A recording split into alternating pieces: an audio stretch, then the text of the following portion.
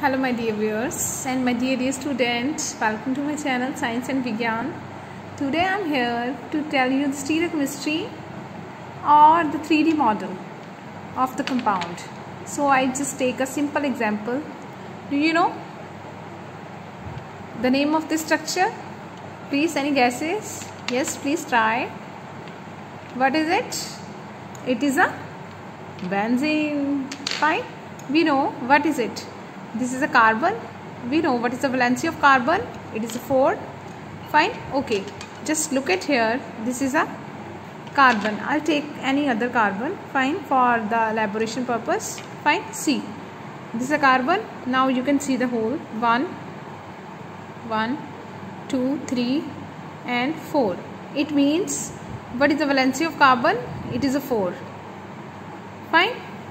And what is the valency of hydrogen? It is a 1. This is hydrogen. We know what is the benzene? It is C6H6. Now you can see here 1, 2, 3, 4, 5, 6. It is a C6. Now just come to the hydrogen. 1, 2, 3, 4, 5, 6. What is the molecular formula of this structure? C6H6. Now it is justified. Now just come to the double bond. If you can see here, there is a single, this bond also, this is a single bond, and usually it's known as a covalent bond in the benzene. And what is the other name of benzene? That is a Kekule structure. Fine. And this one is a double bond. You can see here. Fine.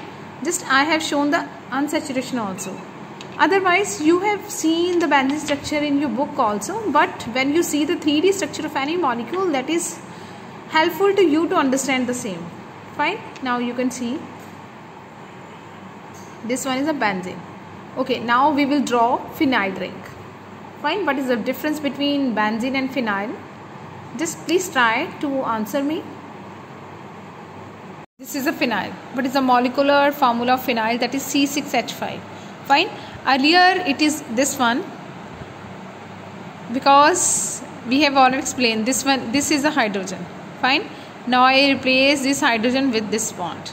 Fine. It is C6H5. Now I think you can easily differentiate benzene and the phenyl. Fine. That is C6H6 and the phenyl is C6H5. Fine. It's all about the today's lecture.